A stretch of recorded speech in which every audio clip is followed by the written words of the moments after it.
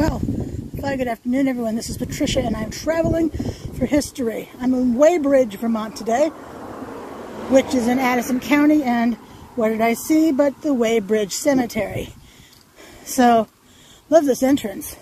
These beautiful stone pillars holding these old gates.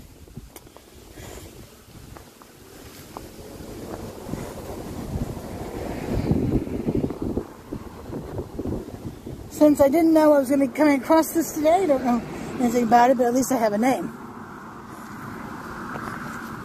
Alright, so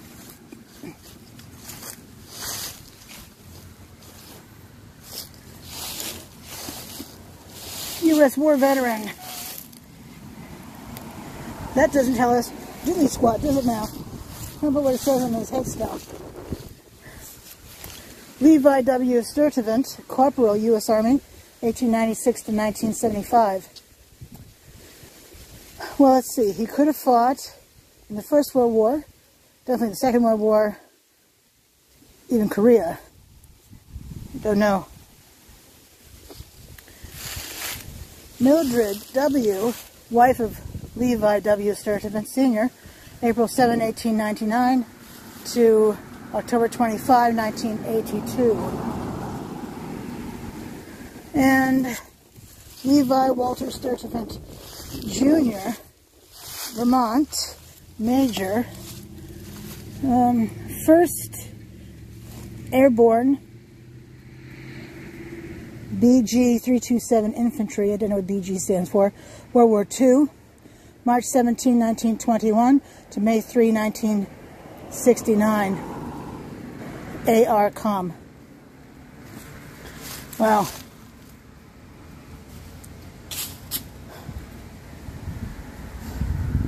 I'm sorry.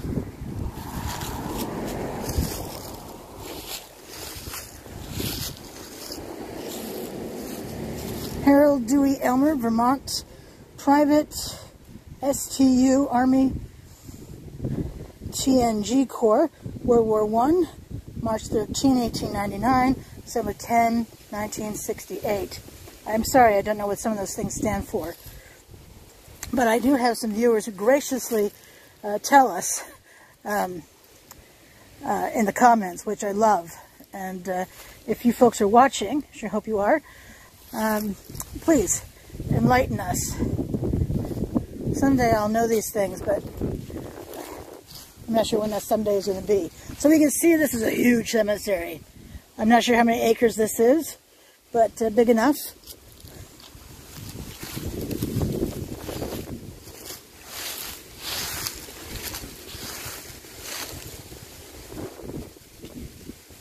Silas Wright Elmer, 1827-1907. Harriet Jewett, his wife, 1832-1907.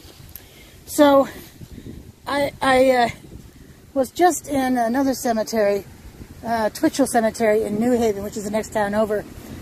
There were a lot of people with the last name Wright buried there. I mean, a lot of people with that name. And I had to wonder if Silas Wright Elmer were any relation. And Harriet Jewett, holy cow, how many of those covered bridges up between Enosburg and Montgomery did I film where they were built by the Jewett brothers? Any relation? I have no idea. She could have been, she would have been about the right age to be maybe an aunt to the Jewett brothers, but I don't know.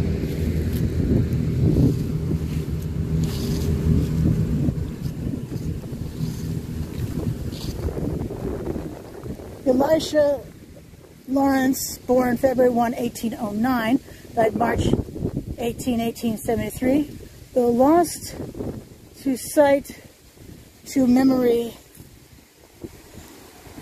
What does this say?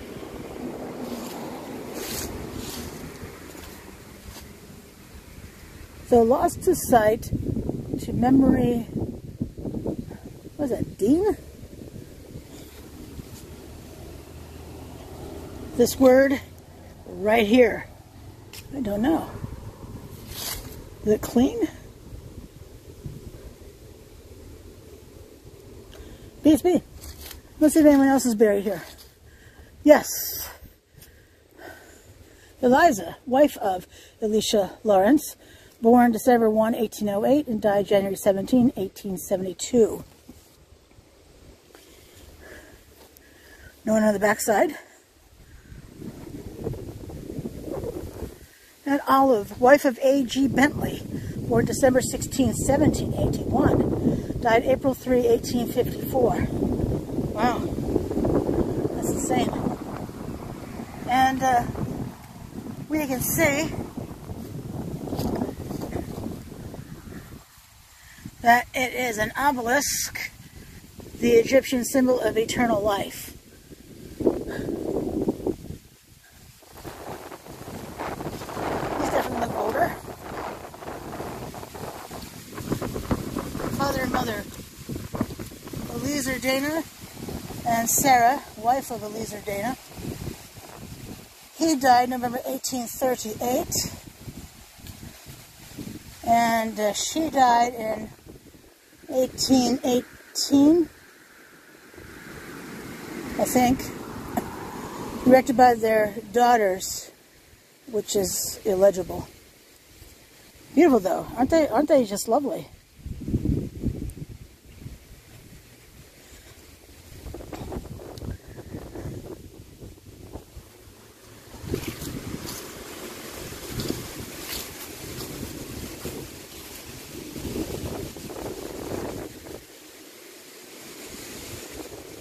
Now, you can see where this cemetery goes here, but actually it's even bigger than that. It goes over on the other side, and it's newer headstones, newer style of headstones, what you see here. And I'm not going to walk that much of this because I have some other places to film today. I just happened to come upon it. Don't we love coming upon cemeteries? Oh yeah, we do! So we see Dr. David Packard, born in 1792 and died in 1850. Charlotte Hatch, his wife, died in 1879. She was born in 1796 though.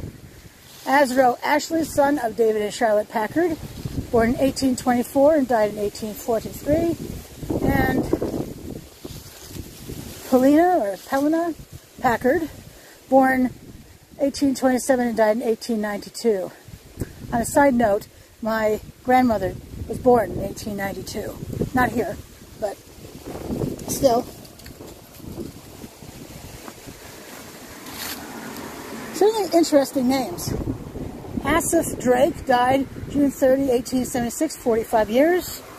And Mary E. Foote, wife of Asaph Drake, died April 5, 1901, age 71 years. On these headstones, the woman's maiden name is put on them. It's great for genealogy, I have to tell you that. Sylvester S., son of Samuel and Sarah A. Jewett, died December 18, 1868, 8 years and 11 months. Wow. I'm so sorry.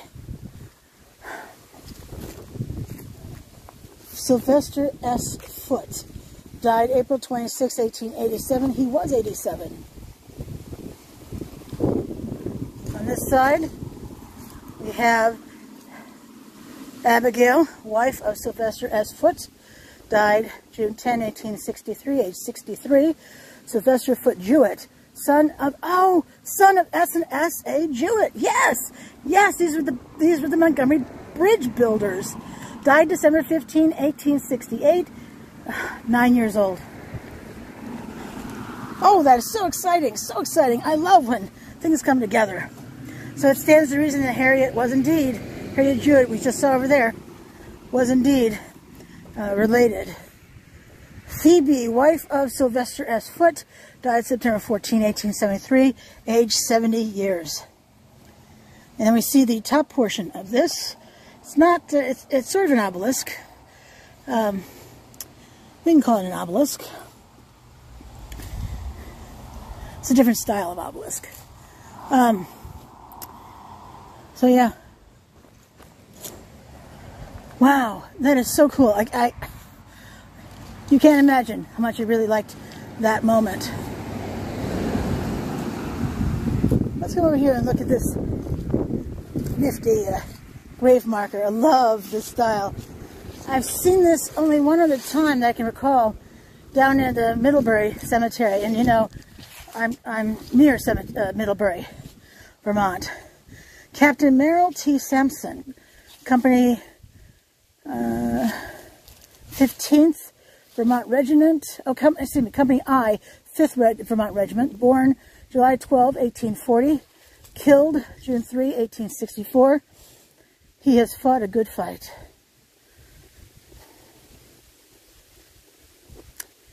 He just missed his birthday by a little over a month.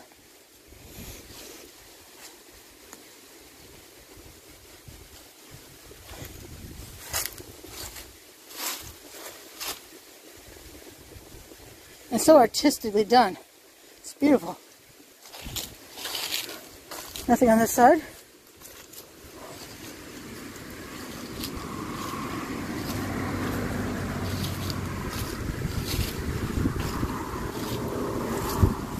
And this is D. Give me a moment. Eliphalet Sampson. Born September 15, 1811. Died October 15, 1880. Asleep in Jesus. Axa M. Curtis, his wife. Born May 21, 1815. Died August 19, 1885. I would imagine... Oh, this is just going to say, yeah, U.S. war veteran. Yeah, that's useful. But we know that would be the Civil War, the American Civil War.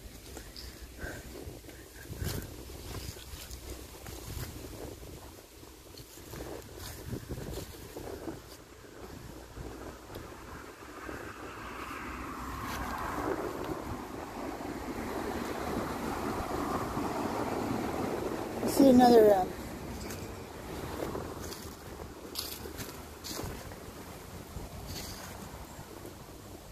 Another veteran over here. I think it's a veteran anyway. Let's go see who it is.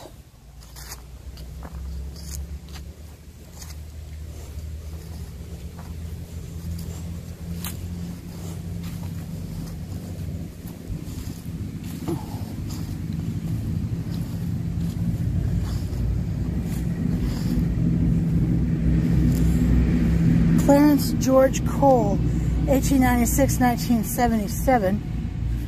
Does this give us something better? It does. American Legion.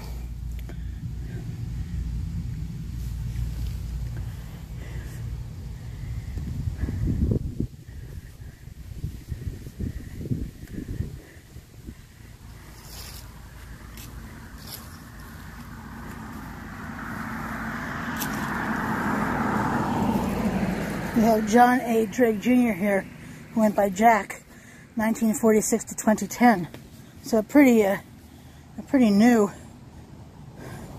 burial. I mean, 12 years old compared to a lot of these we've been looking at.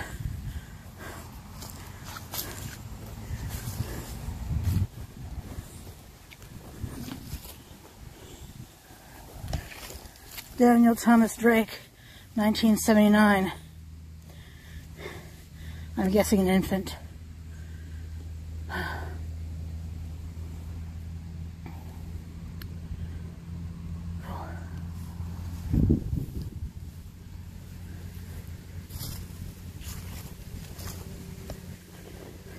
More Drakes over here.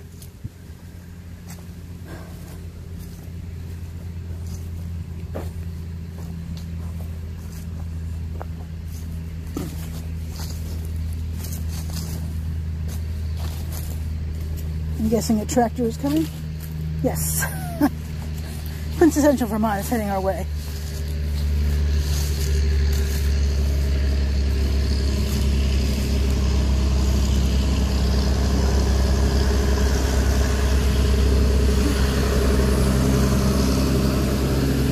GEA Farm Technologies, Houle, capital H-O-U-L-E, in case you were wondering what that said. I wanted to come over here and take a gander at the view from his cemetery that their descendants can see should they visit.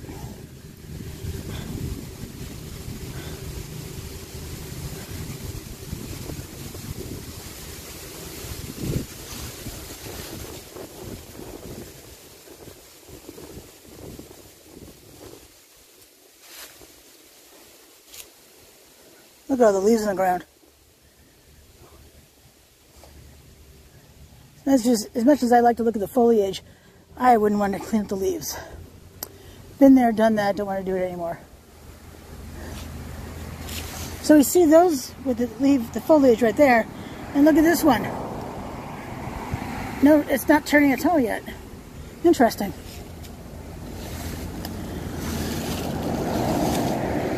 Alright, let's go take a look, see at this one. It's clearly broken down here. By the way, if you're going to traipse around a cemetery with a lot of leaves on the ground, beware of ticks. And also, you won't be able to see if there are any holes you're about to step into. And one bad hole can ruin your day. I think the last name is maybe Cook. That headstone has definitely seen better days.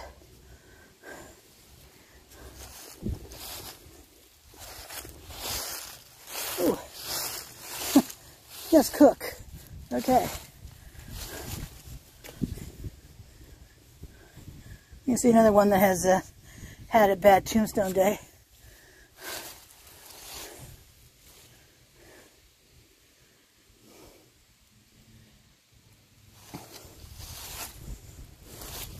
In memory of General Joseph Cook, who died December 30, 1828, in the 79th year of his age, maybe 79.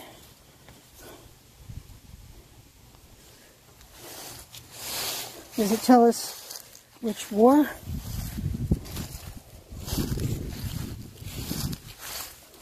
No, it does not.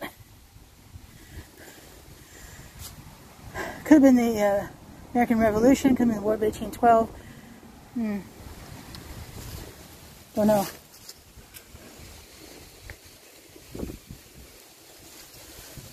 Alright, well,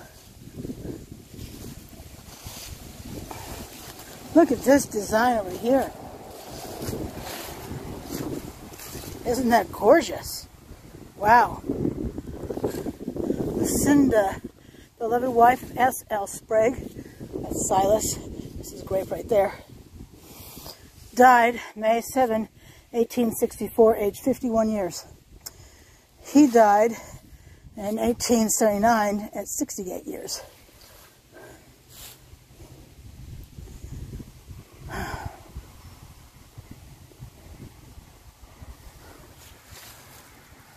This is Patricia, and I'm traveling for history.